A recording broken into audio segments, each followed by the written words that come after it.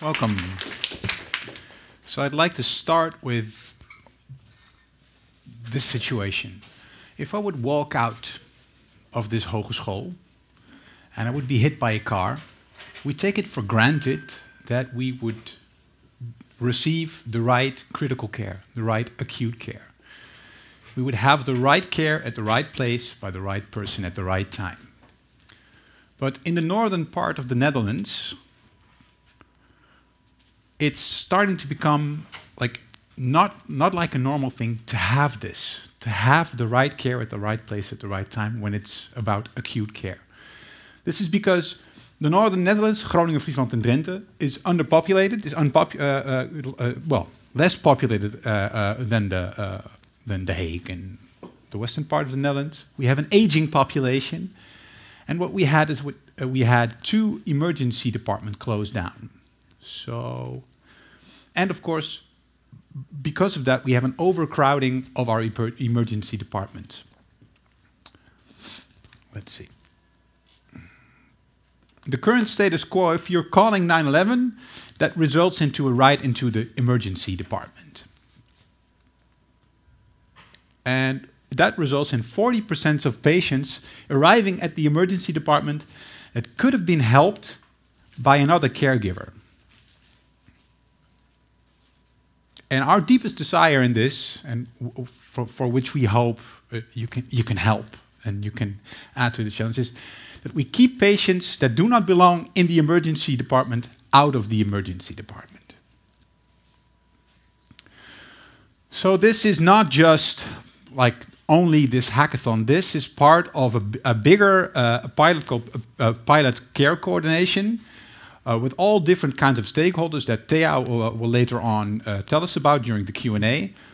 And what we want to say is that there's a broader thing that you need to do to ensure that you get the right care at the right time by the right person. But currently, this project only focuses on capacity. Is there enough capacity? Are there enough doctors and beds at the certain places where we need to perform acute care? So it's not about the triage. It's not about choosing which care path to take. It's only about capacity planning. So what is the challenge? Create a coordinating infrastructure that supports all entry points of the acute care system to enable every patient to receive the best acute care path at the right time and the right place, from the right caregiver, given the available resources. That's like a lot, but, well, I think you're smart and you can come up with beautiful solutions. So it's about this. It's like the Oprah thing. Everyone gets healthcare. And what we want to do is not only have like only this hackathon at the University Medical Center and in Groningen. We already have like lots of experience with doing this Odyssey Hackathon. So it's embedded in a larger plan where, of course, this is the connect. Then we'll do a selection of the team. You'll have a video call where you can ask Q&A. So the teams that are selected can have a question and answer session through a video call. We'll do a face-to-face meeting at the University Medical Center of Groningen. We'll have an accelerate bunch. This is very small. I should have planned this better. We'll, and then, of course, we'll have the hackathon weekend. But after that, you'll have the Accelerate brunch on the Monday. Then at the University Medical Center or somewhere else, we'll have the Accelerate meetup with stakeholders, with the different stakeholders involved. And then, of course, a set of custom steps to bring this project further.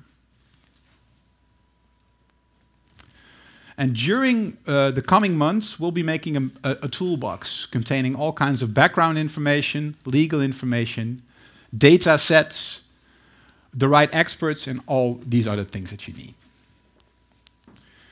So, based on what I just said, are there any questions? No, I'm just going to start with introducing Afke. I would like to have here Afke Boersma. She's a policy officer at the GOR. Who of you are actually not from the Netherlands? Like, GOR, it almost, I thought it sounds like a Star Trek, so like a Star Trek people, the GOR. But she's actually from the GOR. and she'll explain what it is. But please, Afke, can you join us? So let's see. I'll give you a microphone. Yeah. So please introduce yourself and what's your function at de geneeskundige hulpverleningsorganisatie in de regio. Yes, I'm Afke Boersma and I'm a policy officer of the GOR. I work for the safety region and for the department GOR. And the department GOR is responsible for the processes of acute care and public care during disaster and crisis. So each institution that delivers care has an own responsibility to take care of all the patients, even when there's a disaster or a crisis going on. But our role is to oversee the whole acute sector, and when needed, we can intervene. But then we have one thing that's very important, and that's to have the right information. And now all the information is in each institution itself, but there's no overview over the total sector. For my work, this challenge is very important because it provides us the information we need to coordinate during disaster and crisis. And when I think of emergency care, acute care, my first instinct is to think about ambulances and emergency department. What other organizations are involved in this GOR? In the GOR we have the GGD, the Director of Public Health has some public health things. We have the psychological help. We have the practitioners. Yeah. So there are lots of parties we have involved during crisis to deliver care. And why, from a perspective of the GOR, is it important for you to participate in this and to be part of this challenge? It's important to be a part of the challenge because what I told, the information for us is really important to be able to coordinate and deliver the people in our region the right care at the right time. Yeah. And I'm living in the region, so I benefit from that. Are you living like in a very unpopulated region of the? Yes, in a small village. Yes. Okay, thanks. Have a seat, and then I'll ask our next panel person. Let's see. Oh, Wieke, we put you at the end, but well. Wieke Paulusma, she's the project leader of the Ommelander Ziekenhuisgroep, and of course, I googled this, a municipal councillor in Groningen of D66, Democrats 66. Yeah, but that wasn't important. No, but well, it gives a bit of context. Yeah, that's right. But I'm here today because I'm working at the Ommelander Ziekenhuis in Scheemda. We're the only one left in the region, a small hospital in the region, and we're providing healthcare to a very large population, a very sick population, because in the eastern part of the Netherlands, people have a lot of chronic diseases, and that sometimes escalates. Well, not only sometimes, that escalates a lot of the time. So our emergency department is very busy, and we got even more busy because we're providing healthcare for the hospitals that closed. So the 2 emergency departments that closed in our area, all those patients come to our hospital. And I think we have the same challenge, like Afke said. We don't know if there's place in a hospital nearby. We don't know which ambulances are coming on the way. We don't know where we can bring patients if they're not necessary to be at our emergency department anymore. We have a very good line with the university hospital in Groningen because we are like a daughter of that organization, so that's a good connection. But with the rest of the northern part of Holland, we don't have it. And that's not only very bad for people working in healthcare because it's a lot of frustration if you don't know where to go with your patients and you're waiting. But I think it's even worse for inhabitants in this part of Holland because we can't assure that you get the best healthcare at the time when you need it the most. Wow. And so after this hackathon and after this pilot around care coordination, when would you be like pleased? Like, what would be a success? Well, for us, it would be very helpful if we would know where there are empty beds, and that sounds very simple, but that's a very big problem.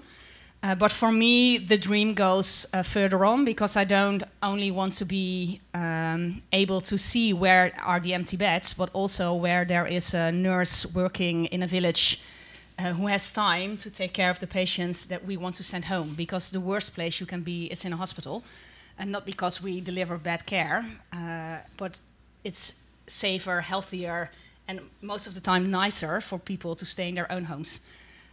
So I would like to make the connection with the informal care networks, and not only with the hospitals, because we're not doing it with hospital care only. We don't have enough staff, so we have to make the connection with other forms of care.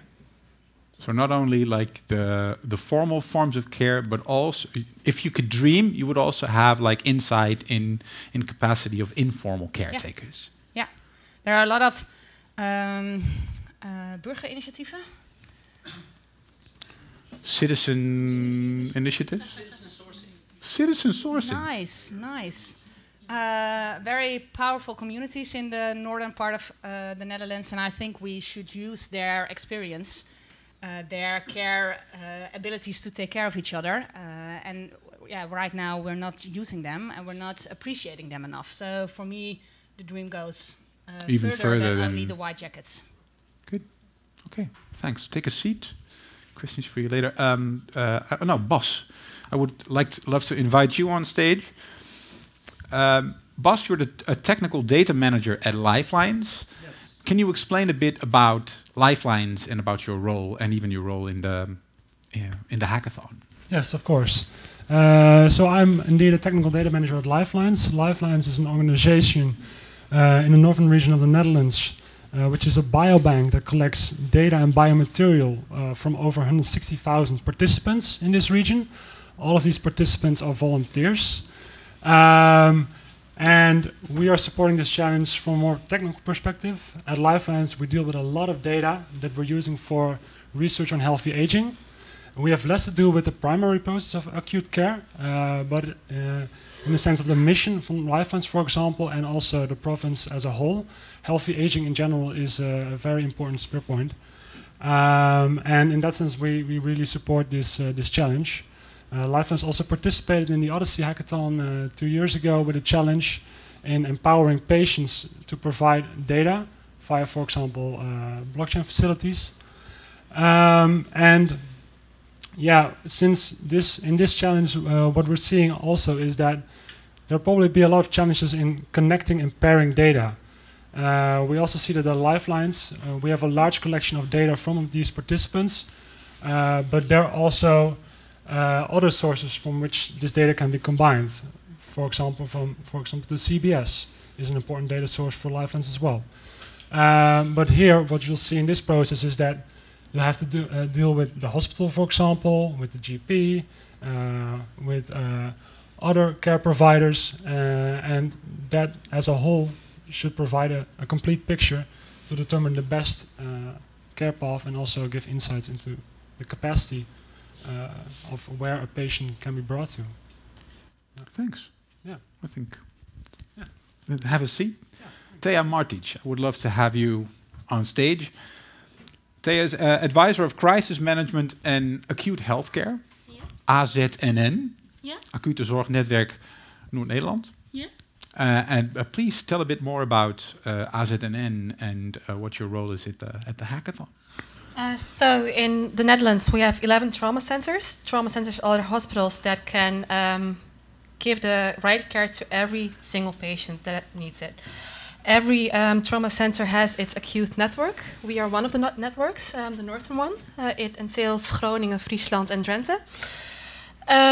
We started a pilot last week, the Pilot Coordination Center, because when someone calls 911, or in Dutch 112, the patient automatically enters the system and ends up in the emergency department. 40% of these people could have been helped elsewhere. So we want to start a pilot with three chapters. The first chapter is multidisciplinary triage. We want to have more people looking at the question of the patient, not only the ambulances, but also the home care, the mental health care, the first residences, to assess the question the patient has. I was wondering, triaging, does anyone not know what triaging is? Triage? Because it might be, yeah, okay, good. Then maybe you can... Assessing the patient's need. So seeing what's wrong and assessing where he needs to go. That's triage. The second chapter of our pilot is choosing a right care path, because the emergency departments are not the only way to go when someone comes with an acute care question. So maybe we can give home care. The last chapter is the capacity, which is part of our challenge. Make a smart tool that gives all the capacity points.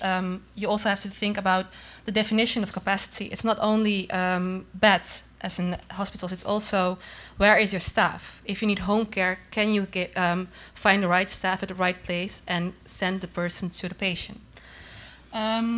We do this with multiple stakeholders. The pilot has started in all 3 provinces. The challenge will focus on the province of Groningen with 3 hospitals, the University Medical Center, Onbelander Ziekenhuisgroep, and the Martini Hospital. We work together with the regional ambulances because they will use this tool the most. We also work with the GOR from Afke, the municipality of Groningen. The province of Groningen is also attached to our challenge because we all have the same goal, and that's giving the right care to the patients. The University of Groningen is attached as well, and the University of Applied Sciences, so we have many stakeholders with the same goal. Good. I had lots of questions, but you answered them I'm like... so sorry. No, that's very good. That's very good. You already answered them, so that's very complete. So we need your help, and I can see that there might be questions also from you. Let's see. I'll stand here. Yeah, I have a question to all of you combined, because you're talking about very qualitative things like giving better care, giving better infrastructure. But what are the quantitative things that will happen if there won't be desired solutions, such as financial risk? What will be the impact of the Northern Province if something will not work out? For us, it means that we are not helping all the people that come to our hospital, because we're having like a queue in front of our emergency department, and we don't have more doctors. So the doctors that are helping on the emergency department with more and more people that are coming to our hospital that could have been helped somewhere else, then those doctors are not operating, are not helping people change their lifestyle. It's very important for the northern part of Holland. There is a very big population with people with diabetes. Diabetic. Yes, Yeah. thank you. And we should help them with their lifestyle, not giving them medicines, but helping them with their lifestyle. But we don't have time to do that, because we're getting more and more people at the hospital, so we're not doing, on the other side, the right things to keep people healthy. So it will be financial, I think that would be a disaster, because healthcare costs in Holland, and I think everywhere, are rising and rising and rising. We have to do more about lifestyle and about your health and everything to prevent diseases, and we're not having time for that right now. Can I add to that as well? Yeah. It's a sad example, but this happened like two weeks ago in my hometown, Stadskanaal, which is in the eastern part of Groningen. A girl was stabbed, but that was actually like 200 meters from the hospital in Stadskanaal. And what we're seeing as well is that's the other side of the story, and it also has to do with costs. For that hospital, the acute care department was shut down. So she was stabbed, but she couldn't be helped over that in that hospital. So she had to go to a different hospital, a few kilometers even farther away. So that was a very sad example of, well, the thing Jetse also mentioned in the beginning, that care in this area, in this region, it's not a given per se. So what's you said a few kilometers? What's the nearest hospital with an emergency department from Stadskanaal? I think it's around 30 or 40. Yeah, 30 kilometers. 30 kilometers. Yeah. Yeah. Now you're making it sound like it's a total backcountry, but yeah, of course. The first nearby trauma center for us is Zwolle, so it's also 1 hour away if we really have trauma patients from Groningen to Zwolle, so an hour. Wow. Mm-hmm. If you would, No. If you would have to choose between a technical solution or a social solution, an awareness program or a way to kind of mobilize the community, which aspect of those two things is most important? Jetse, can you technical. repeat the question? Yeah. Oh, yes, of course. Sorry, I will hand out. Do we have like an extra mic? So, There are 2 of them. okay. Sorry. Good. I'll have one mic. Mm-hmm. So, if you can choose between a technical solution or a more social focused solution, what would it be? Am I phrasing your? Why? And why? Good. But does it have to be a choice? Can't we do both? Yeah, where's the emphasis? I think a technical solution should also always be a social solution, and hopefully the other way around as well. And I think maybe, Thea, it's part of a larger pilot around care coordination, where there's also, I think, awareness programs. Could you elaborate on that? Yeah, Definitely. The challenge is only focusing on a technical solution because we already have groups focusing on the other solutions within the pilot. So multidisciplinary assessing of the patients, and that's also awareness about that. Not only you can only receive the right care in an emergency department. We also have other points that give even better care for your acute care question. So that's also the awareness.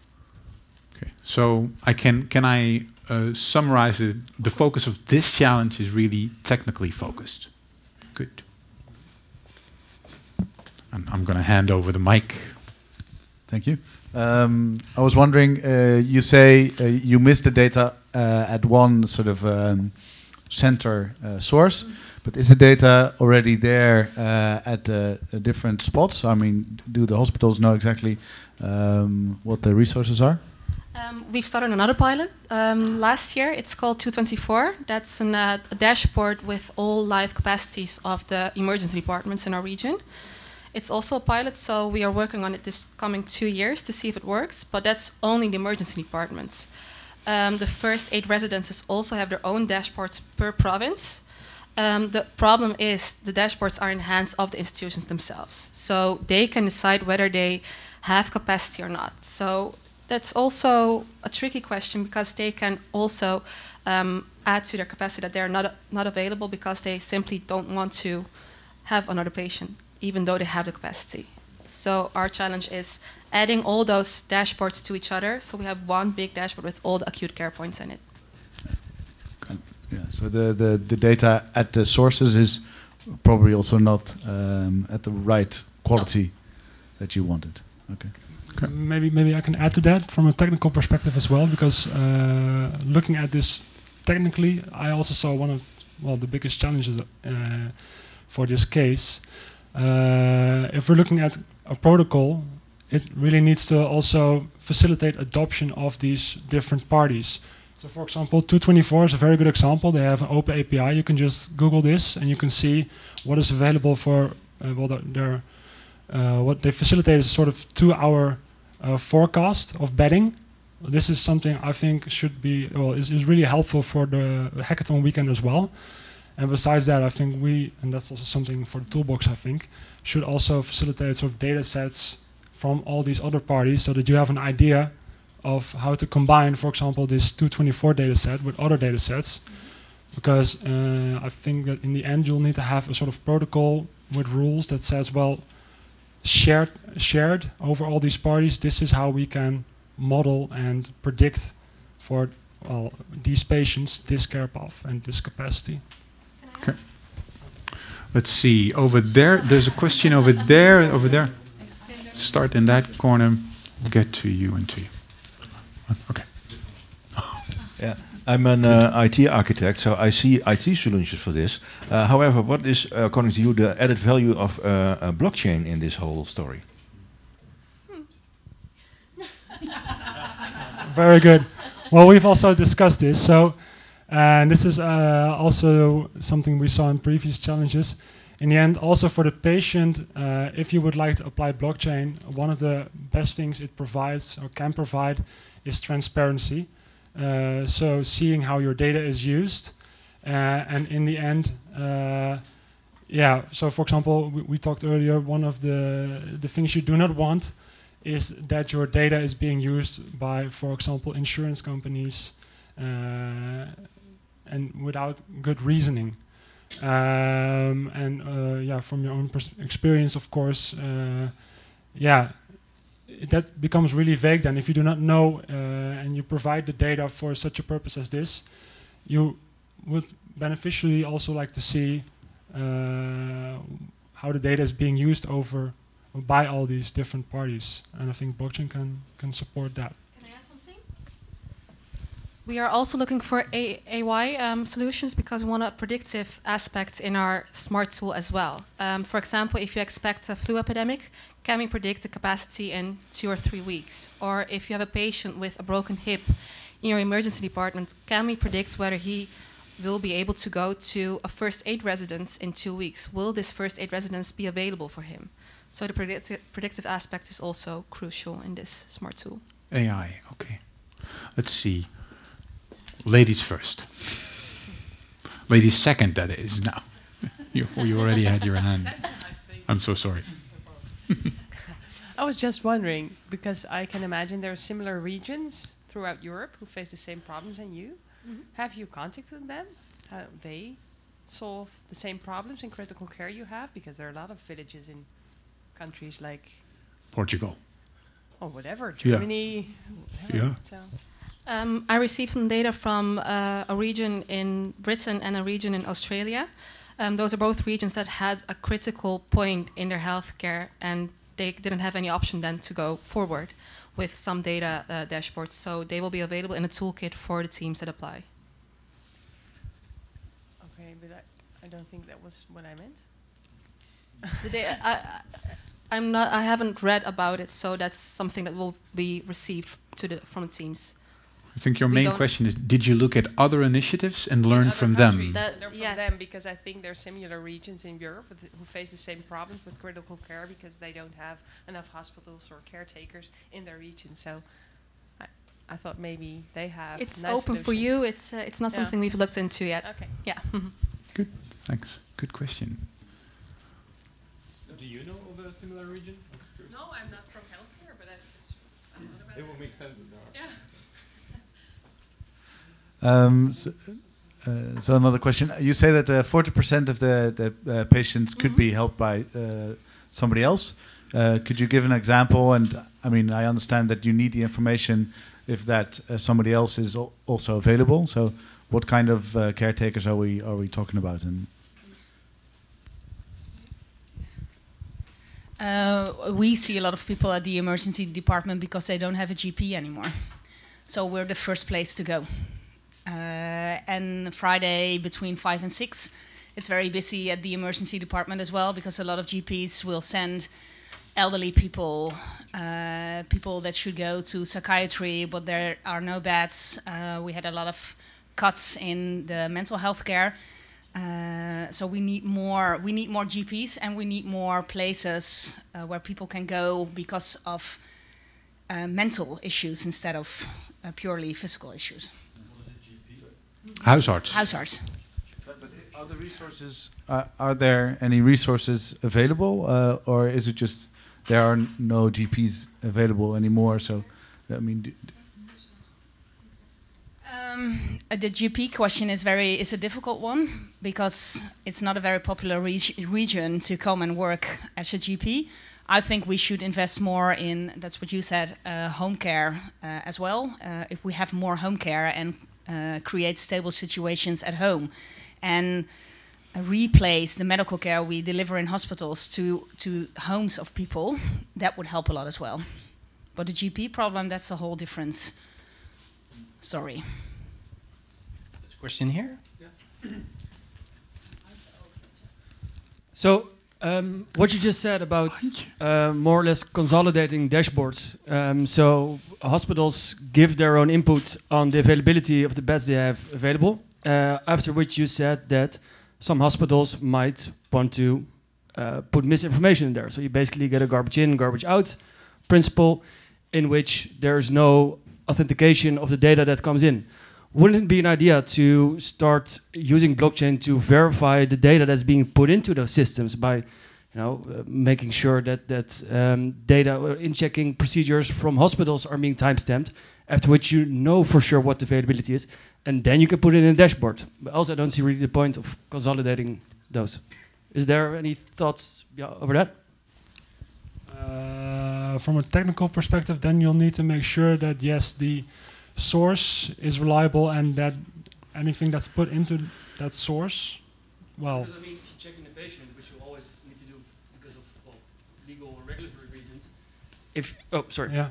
If you would make those registrations, anonymous, but also directly placed into a dashboard in which there's no human interference, then you kind of lose the necessity for having a malicious actor at all in the process.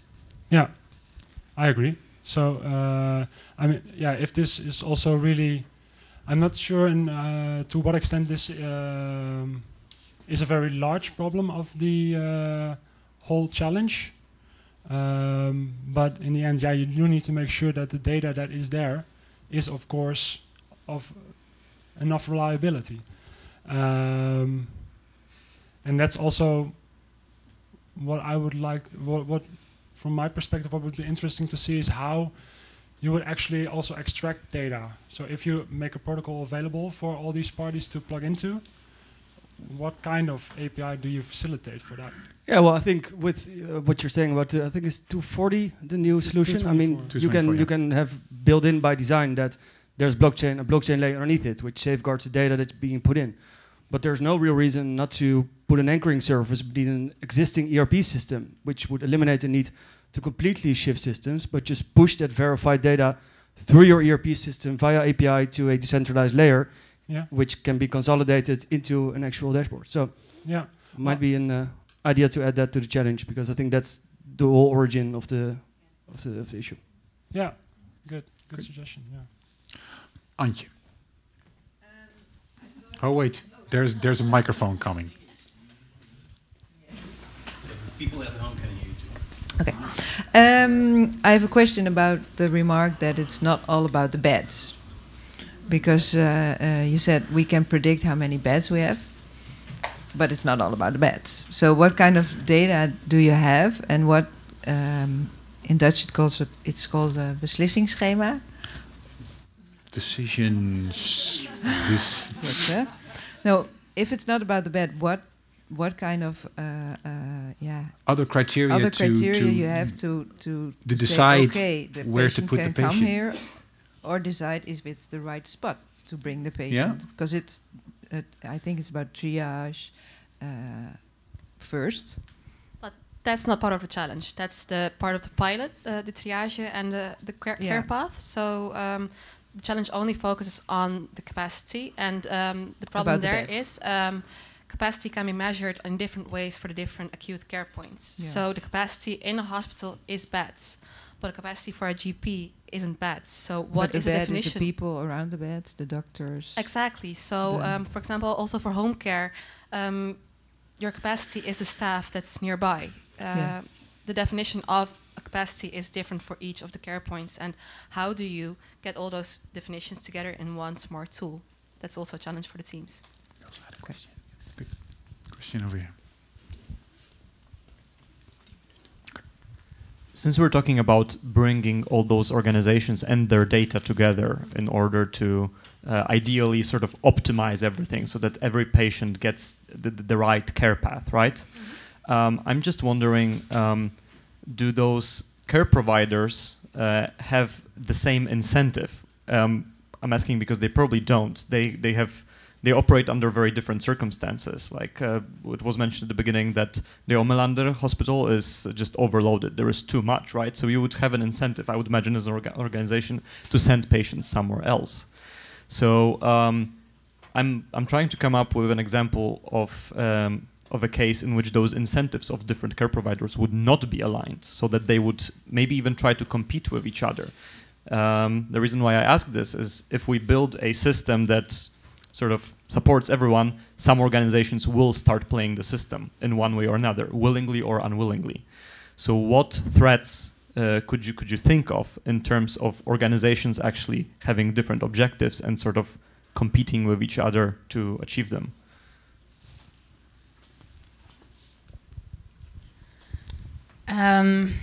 I will be very honest. Our hospital does the human interference where you were talking about. We will say sometimes we don't have any beds because we're understaffed. So we do have beds, but we don't have the doctors and the nurses to take care of the patient that should be in that bed. So the fear I have is that we can build the technical solutions for everything, but if we don't speed up the pace,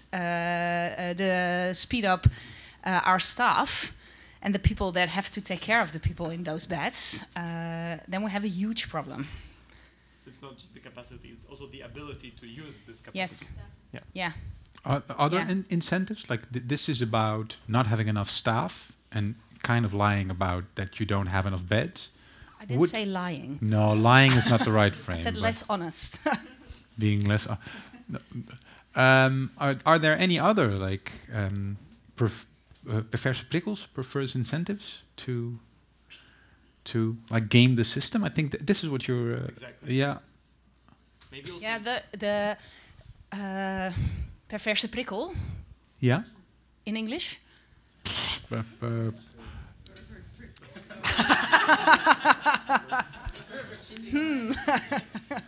That's a.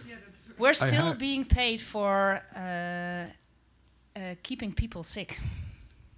That's very over there, but that's the way we fund our system.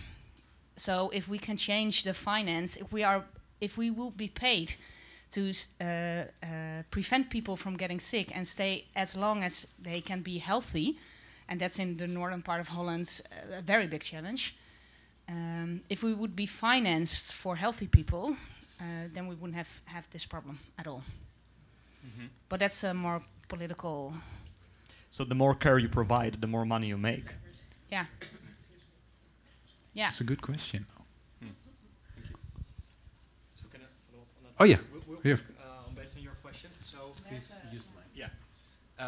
So the challenge is about capacity. So underlying, the challenge is about the more money. Or am I completely wrong with that? Because, or can we also tackle problems that are for the underlying, for the political aspect, or for the mindset? The challenge is about capacity for the people that should go to the hospital. Which is money. No, because we can make money off all those people that shouldn't go to the hospital. But we think, and that's our moral obligation, we have to let people stay at home or at their nursing home if they not have to be at our place. We're not that corrupt. Yes. But it's about capacity for those people that should be in the hospital. I'm giving you a workout. Do I need it? No. No. First, one little remark. Ideally, the system shouldn't be used by the organizations themselves just to relieve their capacity, but by the meldkamer.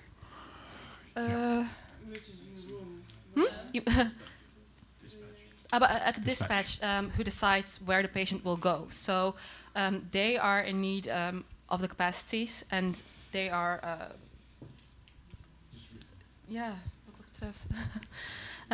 They shouldn't be partijdig. Responsible, reliable, responsible. And they should be reliable about the capacities and be honest and transparent about the capacities of the organizations added into the system. Right. My question is about more for the end user, like what the usability of it is, because I know there are also governments have a tendency to build apps and things that they think will be useful, and they're badly designed or they don't really work. And so, what's the design really like usability aspect of it look like? That's interests me the most, I suppose. Totally up to you. Okay. It doesn't even have to be a dashboard. If you think you have some design that's even better, be our guest. You need this guy. Yeah. We need to convince him to come. Yeah, Jacob. Blockchain is, amongst others, about non-repudiation, onweerlegbaarheid in Nederlands. Oh. That's a thing that you can do. I can imagine that it would be very nice to sort of prove by the system that we're building here, prove to the government, who is cutting budgets, who is cutting resources and so on, to prove that things go wrong, to prove that and so on. Huh? All the things that you're worried about, you can prove because there is this onweerlegbaarheid and non-repudiation in the system. Yeah, visibility, it makes it clear where things go wrong because there's only one schema left, for example, huh? Which is quite bad, and we can kick ass with our results. I like to do that. Yeah? We have another one. Yeah, I think we do. 2 more questions, and then we'll round up. Yeah, and then.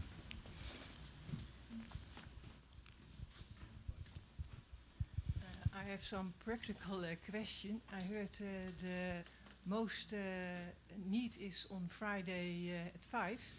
Why can't you ask the GP to send in on Thursday, so you have the less half of the patients then? Because people, ordinary people in the northern part of Groningen, of the Netherlands, come on Friday. Because they think, oh shit, the weekend is coming and my mother is delusional and we have to do something, or my child is... a lot of worries start at Friday. And we always say at the hospital, the darker it gets, the more worried people will be and the more the phone will ring. So I think it's not about it's not about the housearts or a GP holding back patients and sending them on Friday afternoon. They come to the GP on Friday. Okay. Last question. So we talked a lot about how things should work, and how is the capacity assigned today? How does it look like? Does somebody shuffle an Excel sheet and says, "Oh, there is a bed"? Can you tell us a little bit about the process? Simply by phone calls. We call Between each whom? other, between the hospitals, asking for capacity, and it's really time consuming. That's the only way it's working right now. So that's also the human factor in it. You can say yes or no. Who will know the truth behind it? So that's the problem we are facing now. And that's especially very hectic if you have a heart attack or giving birth. If we have to call between hospitals. Why specifically for those two? Because of a heart attack, you're dying if you're not getting help quick enough. And giving birth without help is also a thing. I haven't tried, but I can imagine. Trust me.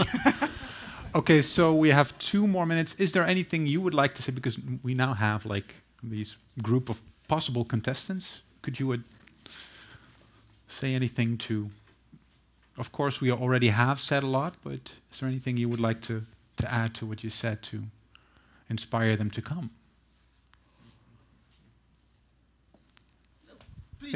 Please join. That's a good question. Yeah, it's about acute care at the right time, at the right place, by the right people. And we will hope provide you can nice drinks, healthy snacks, a good evening program, whatever you want. No, and I think what I would really like to add is we have already a lot of experience with not just doing a hackathon, but really guiding those teams afterwards and hooking them up with the right stakeholders to actually make it work and to scale this up to something that... Can I add, Jetse?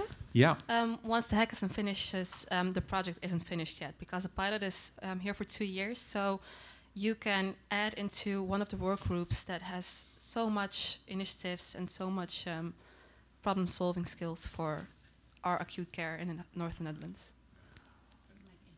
make an impact. Yeah. The reasons to join this group is that we all might need. Yeah. Okay. Do yourself a favor and join this group. So with that, I would like to round up. And if there's any more questions, just come up here and ask us. Thank you all very much.